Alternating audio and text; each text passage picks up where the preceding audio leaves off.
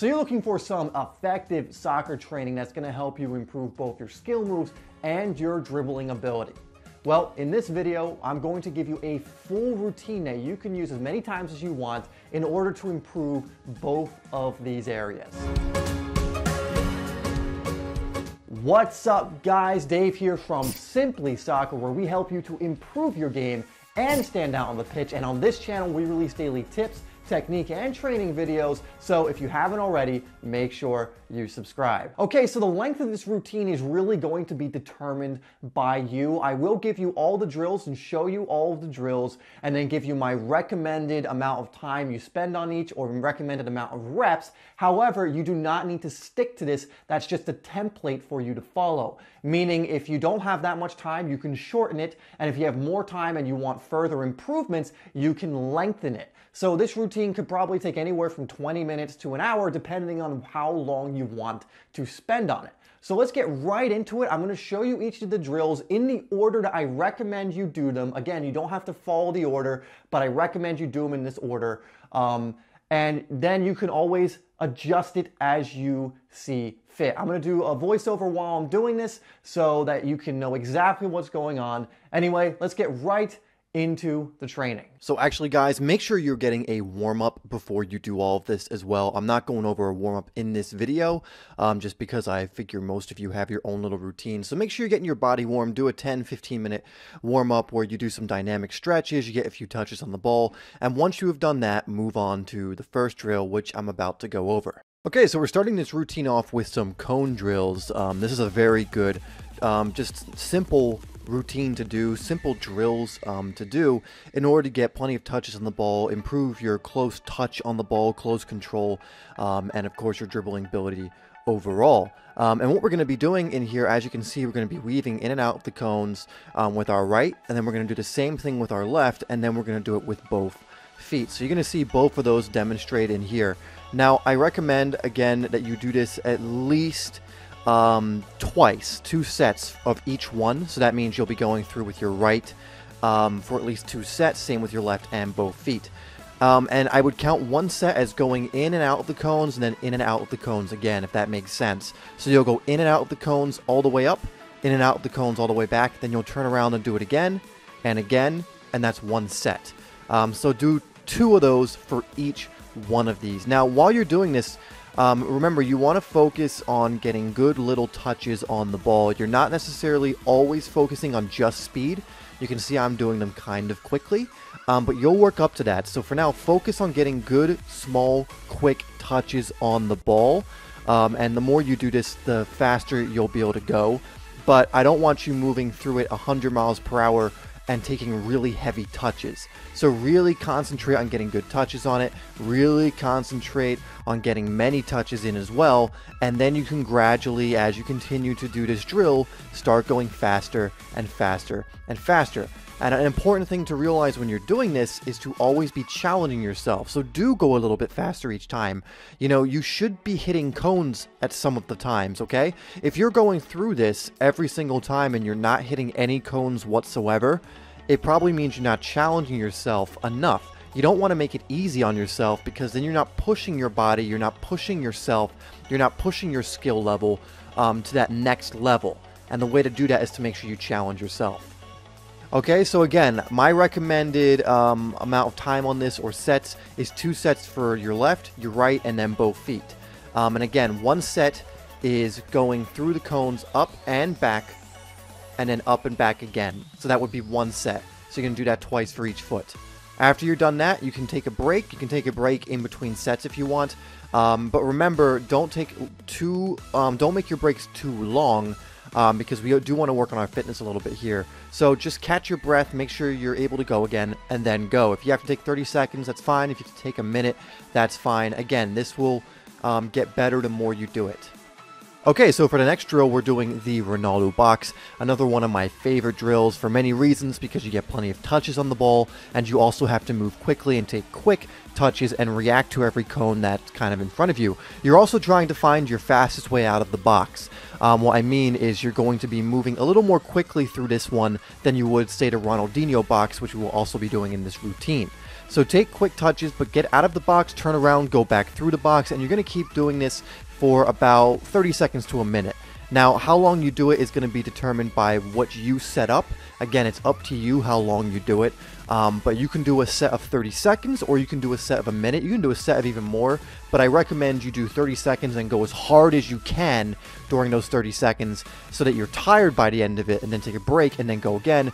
Or if you're not tired after 30 seconds, go for a hard minute and then rest, okay? So you're going through this, and remember to involve both of your feet. Remember to be doing moves while you're doing this. Escape the box, turn around, weave through the box again, turn around, and keep doing that for whatever amount of time you set for yourself. Now again, I recommend you do at least 3 sets, but I always say if you want to do more, you can do 5 sets, where you can do 5 sets of 30 seconds each, a minute each, or whatever time you set. Take as long a break as you need between sets, but again, you want these breaks to be fairly short, because you do want to tire yourself out here.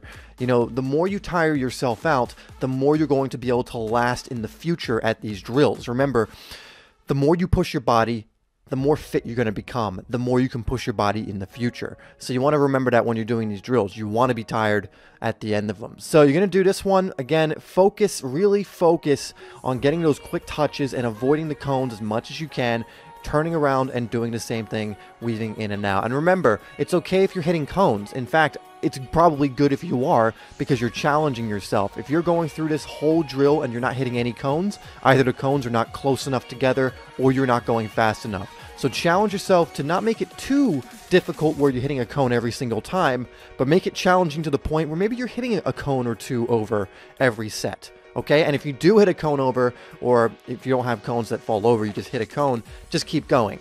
Okay, don't worry about that. Okay, you can just keep going. Don't stop the drill. So you're going to do that 30 seconds or a minute for 3 sets to 5 sets. That's going to be based on how much time you have and your preferences. Then take a break and we'll move on to the next drill. Okay, so since you have the cones already set up, we're going to move right into the Ronaldinho box, which is very similar to the Ronaldo box, except the only difference here is we're going to be staying within the box. We're not going to be weaving in and out of it. Now, it is very similar, but with this one, I want you to be focusing on many more quick touches and really keeping that ball glued to your feet. You're not going to be moving quite as fast probably with this. You're going to be focusing more on getting, plenty of touches, but you still, again, want to challenge yourself. If you're hitting cones, don't worry about it. If you're hitting too many cones, feel free to spread the cones further apart, but if you're doing this perfectly without hitting any cones, probably should move the cones closer together. Like I've been saying, you want to be challenging yourself to the point where you're making a few mistakes here and there. Trust me, guys, it's better to be making the mistakes here in training and getting better and better than to make them all in games, okay? So don't worry about making mistakes in training.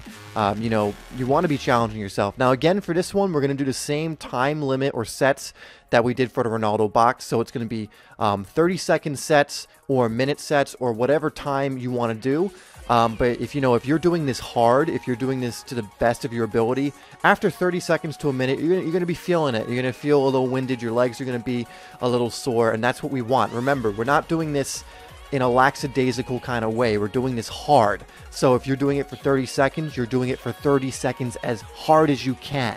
If you're doing it for a minute, you're doing it for a minute as hard as you can so that when you're finished the set, you are a little out of breath. Your legs are a little bit heavier. That's what we want. If we were just doing this and we were kind of weaving through the cones and you were just kind of doing it like 60-70%, you're not going to get anything out of it, because you want to be challenging your body, you want to be challenging your touch, you want to be challenging your dribbling. So do that. Again, do 3 to 5 sets, and again, you can always do more, but doing more than that's a bit overkill. So do 3 to 5 sets, and then take as much of a break as you need, not too long, and we move on to the next one. Okay, so we're on to the next drill, and this one is probably actually my favorite drill of all time. I know I go on about the Ronaldo box, cone drills, every drill I've put in this video I like. I mean, there's a reason I'm including them in this video, but this one is probably my favorite, and it's spontaneous dribbling. And the reason this is my favorite is because you have to, it trains you to think on your feet. This is not something where you have cones set up and you get to weave through the cones and you know what you need to do. This is one where you're going to do the first thing that comes to mind, and you're going to do it for a set amount of time. And what this is going to do, it's going to teach you how to react. It's going to teach you that if you need to do something within a split second, it's going to teach you how to do that. You're going to get better at doing those kind of things and reacting to situations instead of having to think about it. And when you do think about it, soccer really is a game where you need to rely a lot on instincts. There'll be times when you can think, but for a lot of it, you're going to have to rely on your instincts. And how we develop that is through training.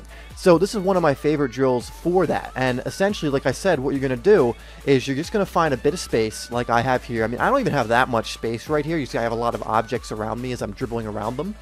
But I have enough space to dribble around, and I'm just doing the first thing that comes to mind. So you saw me do a few step overs, a few Maradonas, you saw me do an Elastico there a couple times. And I'm just doing the first thing that I think of and my instincts tell me. And this has served me so well in matches, doing this drill often, because there'll be many times maybe I'll turn and there'll be a player right on me and I'll just instinctively do something like a La Croqueta because I've been doing it when I've been doing spontaneous dribbling. So when you're doing this, you know, it's good to do a lot of moves, it's good to do a lot of quick touches, and again, we want to do this hard. There's no point doing this and casually moving around. There's no point doing this, you know, 50 or 60%. Yes, you'll get plenty of touches on the ball, but, you know, we're trying to train our reactions here. And if you're only doing it at 50 and 60%, that's not a good way to train your reactions because you're not going to be reacting as fast as you could be. So again, it's only going to be for 30 seconds to a minute per set, but you're doing that 30 seconds to a minute hard. Soccer training does not need to be long, 2-3 hours, geez, like hour-long to 2-hour-long sessions. I mean, you can do that, but you want to be tiring yourself out and like kind of putting as much effort as you can into whatever amount of time you're giving yourself to train. So even if it's for 30 minutes, if you go hard for that 30 minutes and you're fully focused during those 30 minutes of your full training session, you're going to get more out of that than if you were to have an hour and 30-minute training session where you were not going that hard and you weren't that focused. Okay, so back to the drill though. Again, do the first thing that comes to your mind. I would do this for 30-second sets at first, and then once you get a little more fit and you kind of developed a little more, or if you're already at that stage, do it for a minute sets, and again, do 3 to 5, and that's going to depend on how much time you have, and that's also going to depend on your fitness, but do at least 3 sets of either 30 seconds or a minute each of doing this. And this drill, guys, is, again, this is going to help you so much. It really, especially done on a consistent basis, is going to help you with your dribbling, is going to help you with your skill moves, is going to help you with your reaction in situations, in game-like situations, which is, of course, something we definitely want to work on. So after you've done that, again, take a nice little rest, a minute or two, and then we'll move on to the next drill. Okay, and then we're going to move on to skill moves. You know, some of these drills that we've been doing, like spontaneous dribbling, Ronaldo box, you can also do skill moves in.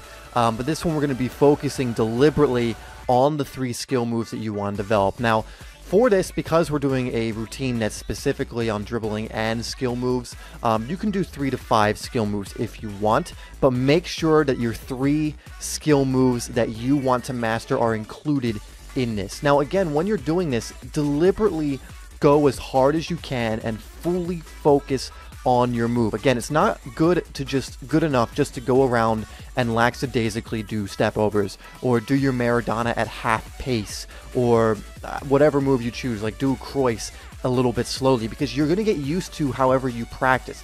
I mean, I'm sure you've heard the saying that goes something like, you know, practicing, if whatever you do in practice you'll be doing in games. I mean, I forget the exact quote, but it's true. If you practice slowly, then in games you're going to be used to playing slowly.